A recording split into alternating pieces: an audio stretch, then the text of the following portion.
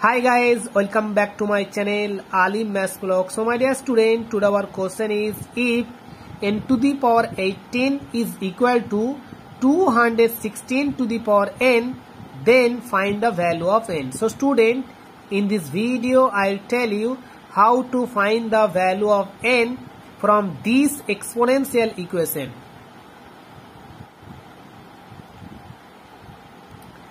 So my dear student, our given exponential equation is n to the power 18 is equal to 216 to the power n. So student, to find the value of n from this exponential equation, so first of all we have to write 216 into exponential form. Okay student, so that's why on the left hand side again we have to write n to the power 18 is equal to, on the right hand side in the place of 216 we have to write 6 to the power 3. Okay student, so student, if you convert 216 into exponential form, so we have to write in here 6 to the power 3 in the place of 216, and in the place of power again we have to write n. Okay student, so my dear student, again we have to write n to the power 18 on the left hand side of this equation and is equal to, on the right hand side, to simplify this exponential form, so we have to apply this formula on right side. Okay, a to the power m whole to the power n is equal to a to the power m into n. So this formula we have to apply on right side. Okay student, so that's why you can write in here 6 to the power 3 into n, that means 3n. Okay student, so my dear student, to find the value of n from this exponential equation, so we have to take power 1 by 3 on both sides. Okay, so we can write on left hand side n to the power 18 whole to the power 1 by 3 is equal to, on the right hand side we have to write in here 6 to the power 3n whole to the power 1 by 3.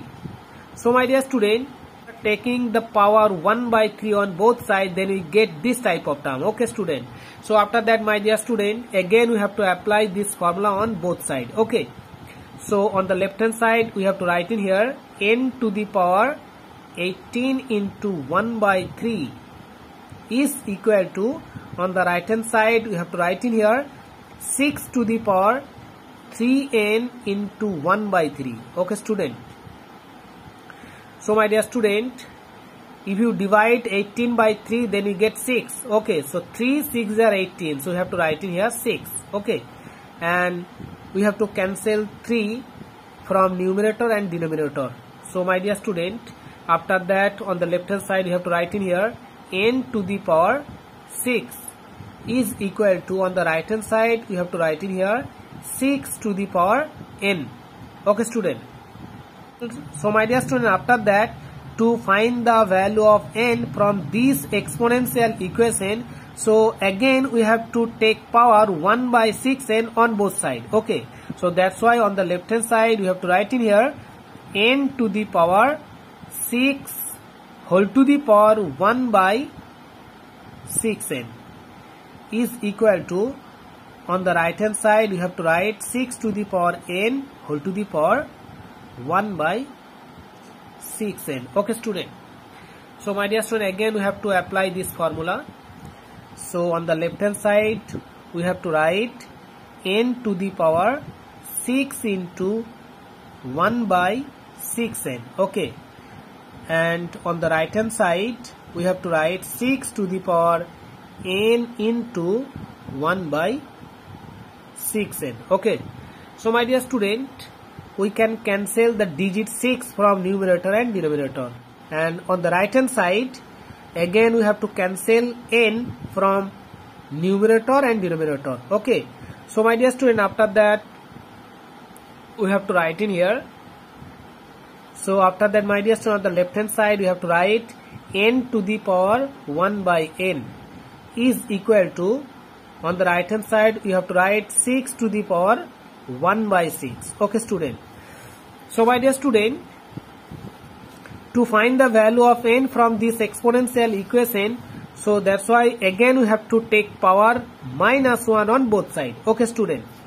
So on the left hand side you have to write n to the power 1 by n whole to the power minus 1 is equal to 6 to the power 1 by 6 whole to the power minus 1. Okay student.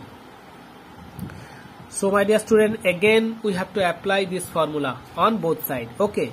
So we can write on the left hand side n to the power 1 by n into minus 1 is equal to, on the right hand side we have to write 6 to the power 1 by 6 into minus 1. Okay student. So my dear student, after that we have to write on the left hand side n to the power minus 1 by n, and right hand side we have to write 6 to the power minus 1 by 6. Okay student. So my dear student, after that we have to arrange this algebraic expression in the form of a to the power a is equal to b to the power b. Then we are able to find the value of n from this algebraic expression. So my dear student, from this algebraic equation we can write on the left hand side n to the power minus 1 into 1 by n on the left hand side, and right hand side we can write 6 to the power minus 1 into 1 by 6. Okay student.